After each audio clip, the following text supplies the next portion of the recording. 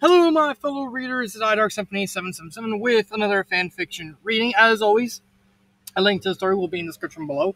Please like the video, subscribe to the channel, click on that bell for notifications, leave a comment in the comment section below on your thoughts of the story. And finally, this is my opinion. My opinion is not indicative of everyone in the world, so please respect that. So, the story I'm doing this time is called River of Time by Kitty Midnight. It is a Doctor Who and oh my god, this is just so weird. I haven't even started the story. It's like, just looking at those two fandoms, like, this is just, what? Just so weird. So weird. Okay, so let's just get into this catastrophe. From the day we arrived on the planet, and blinking, step into the sun. There's more to see that can never be seen. More to do than hold on. Oh, sorry. That's the Lion King. Who cares? Keep going. More to do than ever can be done. There's far too much to take in here. More to learn that can never be known. But the sun rolling high through the sapphire sky keeps great and small in endless flow. Still a river of oh my god, is this just a song? Is this just a song? God dang.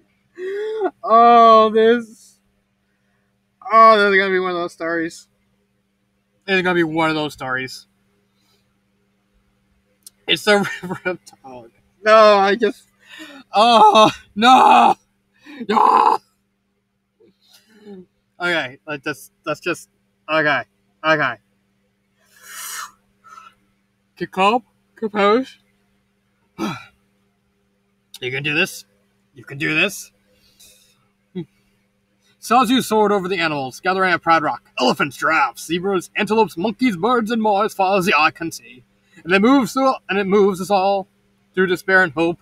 The colorful hornbill alighted in front of the huge lion, Mufasa, and bowed.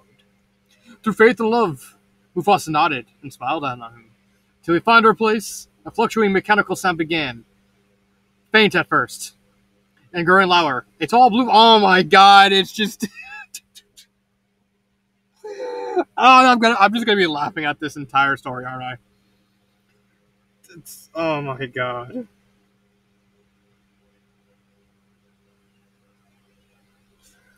Okay. Huh? I think I'm calm. I'm calm. A tall blue box began to appear. It's a pussy arriving in time with the sound. On the path unwinding, the box fully appeared, and a man in a tuxedo stepped out and smiled at Mufasa. His wild air kept in check after much persuasion. In the river, the Time Lord broke into a grin and crouched to hug the lion. The river of time. The friends looked up at a lioness cradling her newborn cup. Mufasa walked over and bumped heads with her. The doctor smiled down at baby Simba and shook his sonic screwdriver in front of him. Simba batted at it. The doctor broke a fruit over his head. He ripped. Oh my god, he's literally just Rafiki. I think that actually laid him at. The doctor must face the loss of his friend Mufasa and convince the loss of his friend in the battle for is retelling a Lion King with the doctor in place of her. Oh my god. So it's okay. So the story is literally just all the parts of the story with Rafiki, but instead of Rafiki, it's the doctor.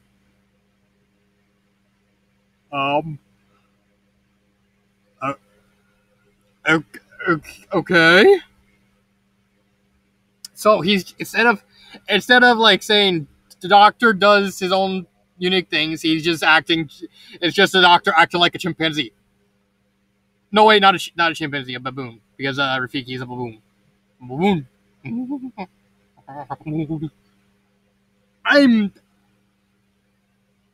Why did that guy send me this story? Because I did have one guy like send me all these stories and this was in it. And oh my god, this is gonna be so painful.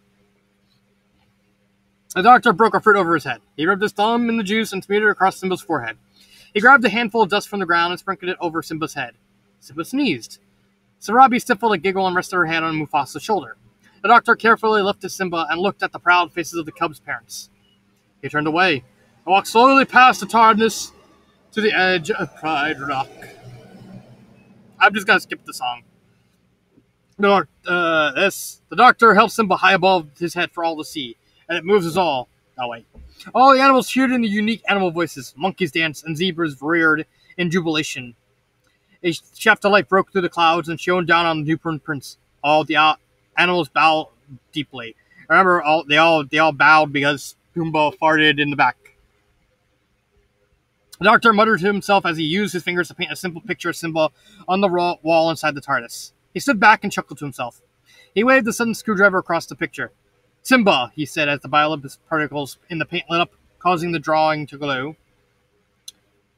Mufasa's death is a terrible tragedy. But to lose Simba, who barely began to live, Scar-Bien, for me, it is a deep personal loss. Sarabi lowered her head, completely shattered. Zazu laid a wing on her paw. Nala nuzzled her mother's leg, a tear dripping down her face. So, it was with a heavy heart that I assumed the throne. Get out of the ashes of the tragedy. We shall rise to greet the dawning of a new era, Scar said, jumping onto Pride Rock as a hyena slithered behind him, in which lion and hyena come together in a great and glorious future. The lions looked on in shock and fear. The hyenas laughed eerily, and their eyes glowed with greed. The doctor watched from a distance through a doorway of the TARDIS. He turned away and closed the door. So wait, the TARDIS is just a tree? Kill me. Just kill me. He turned away and closed the door. He leaned against the console in the middle of the TARDIS. His head lowered. Mufasa had been a faithful and wise companion. He had a current attached to Simba too. He couldn't believe he wasn't there to save them. TARDIS could do a lot, but could he really have saved them from a stampede? Yes! The TARDIS! Time and space! I'm not even a Doctor fan, and even I know this. He couldn't stop a tear from escaping. He growled at the tear before wiping it away and looking up at the glowing painting of Simba. He sadly waved his sonic screwdriver over it. The light dimmed. The doctor stepped out of the TARDIS. She had brought him to this place of her own will. He watched the stream of flower petals and leaves flow by in the wind. It didn't seem like normal wind or normal flower petals. He reached up and snatched the sample. He looked at them a moment and stepped back inside. He dropped the bits into the small container and slipped into the console for the TARDIS to analyze. He looked at the scanner. It registered as normal until something caught his eye. Lion fur. The one that come from Pride Rock. He pressed some buttons to analyze the lion fur. His eyes went in shock. Simba?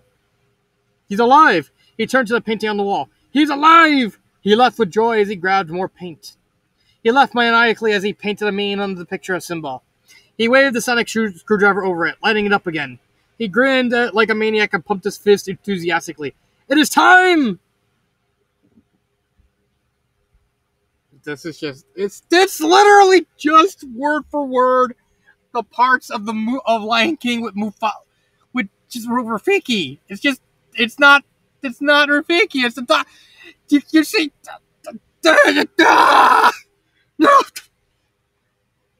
no, please kill me. Just why?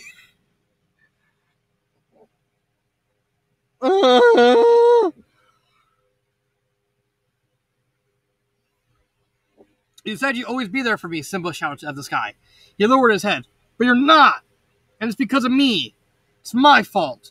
It's my fault! His great head heaved with stifle sobs. A doctor watched from a short distance, reclining in a tree, wearing sunglasses, his tie around his forehead, and a stupid grin. Wibbly wobbly timey wimey. Molto bene brilliant blimey. Oh my god. Simba turned to look at him with an annoyed expression. He walked slowly away. His head hung. The doctor dropped out of the tree and watched him, grinning from ear to ear. Simba walked across the log and sat halfway, looking gloomily in the water below. The doctor tossed a rock into Simba's reflection. Simba looked up at him with frustration. Wibbly wobbly, timey wimey, molto bene, brilliant blimey, the doctor chanted, stumbling drunkenly. Simba rolled his eyes. Come on. Cut that out, he said, getting up to leave. Can't cut it out. It'll grow right back, the doctor said, following him. Simba tried to walk away from him, but the doctor kept following with a wacky grin. Creepy little guy, Simba said to himself. Will you stop following me? Who are you? The doctor leaned into Simba's face. The question is, who are you? Simba opened his mouth to retort, but looked away sadly. Thought I knew. Now I'm not so sure. Well, I know who you are. Come here. It's a secret. The doctor pulled Simba's ear and leaned in to whisper. Wibbly wobbly, timey wimey. Simba pulled away sharply. Molto bene, billion by me, the doctor finished, stumbling away. Enough already! What's that supposed to mean? Simba asked. The doctor pointed at Simba. It means you're a madman, he pointed himself. And I'm not, he chuckled. Think you're a little confused, Simba said through his teeth as he walked away. The doctor popped out of the grass in front of him, pushing his nose with his finger. Wrong. I'm not the one who's confused. You don't even know who you are. Oh, and I suppose you do, Simba said, walking by a tall blue box. Sure do. You're Mufasa's boy, the doctor said. Simba stopped. He turned and looked at the doctor in shock. Bye, the doctor said, stepping into the TARDIS. It began to disappear. Hey, wait! The Simba shouted. The TARDIS reappeared and the door opened with a crack, painting a pitch of light on the grass. Simba stepped inside and looked around at all. His lion's eyes scanned the huge wound, taking in the off-world technology. He had more important things to worry about. He walked to the doctor, leaning against the console in the middle, suddenly sober. His eyes closed and his tie down. You knew my father? Simba asked. Correction. I know your father, the doctor said without opening. Okay, are we going to at least are we going to change something? Are we going to change? Simba looked away and lowered his head. The doctor looked at him. I hate to tell you this, but he died. A long time ago, Simba said. Nope. Wrong again. Doctor said, running to the other side of the console.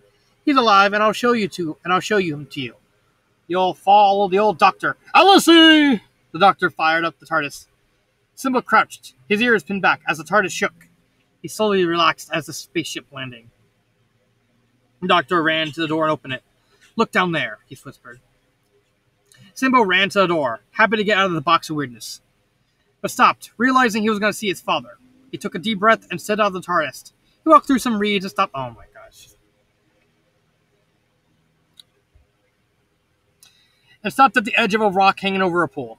He crouched and looked into the pool. He sat up, disappointed. It's not my father. It's just my reflection. Yeah, the doctor said, laying a hand on Simba's head. Look harder. He pointed to the water. Simba looked harder. He concentrated on his reflection. His eyes widened as the reflection changed to one of his father. You see, the doctor asked. He lives in you. Simba, a voice from the sky whispered. Simba looked up. Father? A cloud rolled unnaturally quickly through the sky. It bellowed into the shape of a lion. Slowly, the outline and details of Mufasa appeared, standing proudly in the sky. The wind blew Simba's mane wildly. Simba! You have forgotten me, Mufasa's voice rumbled. No! How could I? You have forgotten who you are, and so forgotten me. Look inside yourself, Simba. You're more than what you have become. You must take your place in the river of time. How can I go back? I'm not who I used to be. Remember who you are, my son, and the one true king. Remember who you are. Mufasa's face began to fade. No, please, don't remember me. Remember. Simba chased after the fading image. Father! Remember. Don't leave me. Remember. Simba came to rest on a hill, staring at the sky. The breeze blew the grass and his mane fluttered in the wind. What was that? The doctor questioned, walking up to him. The weather, he chuckled. Very peculiar, don't you think? Yeah, Simba answered. Looks like the winds are changing.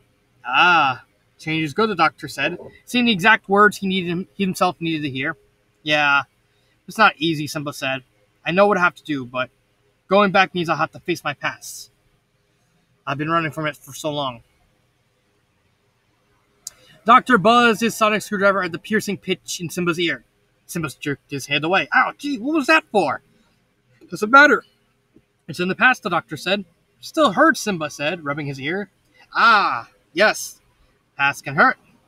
The way I see it, you can either run from it or learn from it. Once again, everything he himself needed to hear. The doctor whipped out his sonic screwdriver again, but Simba ducked. Ha! You see? Now, what are you going to do? First, I'm going to take your stick. Screwdriver, not stick. Although probably likely Simba probably doesn't know it's not a stick. He just looks at it, sees it's pointy, thinks stick.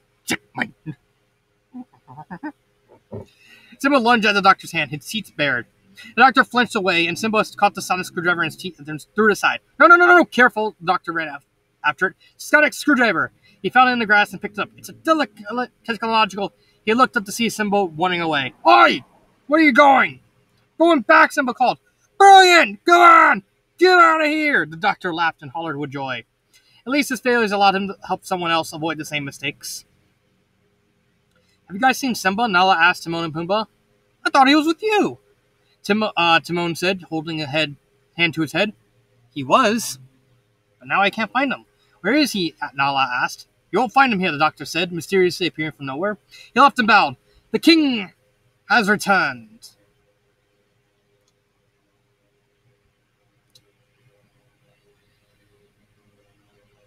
Just give me a second. Simba ran across Pride Rock, knocking hyenas off both sides. He clawed off one off his back and knocked another down. Hyena jumped from above and bit Simba's neck. Simba reared and roared. A shoe smacked the hyena in the face and he fell off. Simba looked up and saw the doctor with only one shoe. The doctor let out a war cry and jumped onto the battle. Hyenas formed a ring around him. They rushed toward him. He punched and kicked them, trying to remember his old Venusian and Aikido. Hyenas lay unconscious in a circle around him. He looked at his feet. I looked off with one shoe. He pulled off his other shoe and threw it over his shoulder, where he smacked one last approaching hyena in the face. He wiggled his toes. Barefoot on Pride Rock! Simba and Sarabi bumped heads in the rain. Nala stepped toward Simba and they nuzzled each other. The doctor gently cleared his throat. The lions looked up at him. He motioned toward Pride Rock. The doctor stepped back and laid his hand on Simba's shoulder. It is time, he said. Simba turned and walked majestically up Pride Rock. Rain streamed off his fur and his rich, thick mane hung heavy with water. He stood like the king he was and held his head high. He stood at the top and looked into the sky, rain pelting his face. The clouds parted, revealing the stars. Remember... Oh, wait. I thought that said Rafiki for a second. It's like, oh, come on! He couldn't even finish it. Oh, my God. This story's gonna be the death of me. Simba looked inside himself. He knew who he was. He was Mufasa's son, and the one true king. He unleashed a mighty roar from deep inside his soul that spread across the Pride Lands. The lioness roared with him. The doctor gave it his best shot. Simba roared again, cleansing the land once more. The doctor walked between Simba and Nala, holding their newborn daughter, Kiara. Tardis stood in the background. The river... That story's... Kill me. One. Just... Like, okay, let me get the criticism over with. If at least the story did something different, like instead of one for one just doing Rafiki's parts with the doctor, if they did something, if they added something like, oh, why is the doctor there? Or better yet, what was the author on? Oh, I'm just no, just no. I just why 1 out of 5. Just no. Just add what to add. Just add anything. Just change it. Don't make it 1 for 1. Pain. This is what I get for coming back after finishing that tower defense game.